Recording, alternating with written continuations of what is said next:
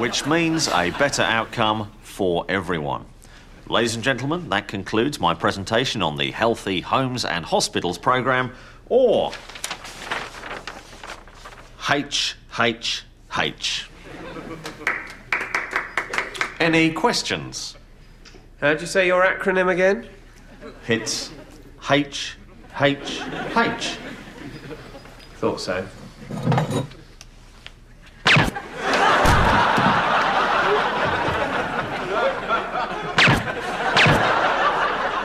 Bloody hell!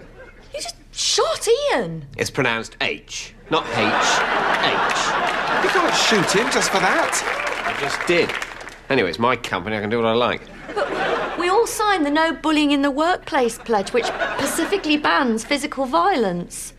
What did you say? I said it specifically bans physical violence. It's specifically, with an S, specifically. Bloody hell, Tony. Will you stop shooting people for saying things wrong? You, what are you drinking? Oh, coffee. What type? It's an espresso.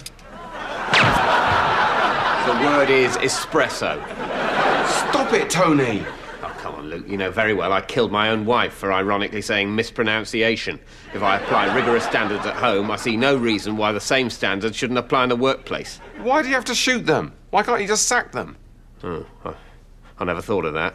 Yes, I suppose I could. It's just the red mist tends to descend whenever I'm confronted with ignoramus.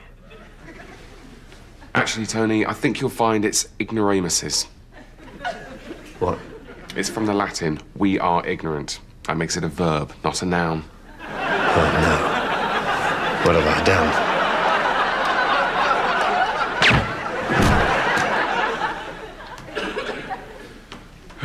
Blimey.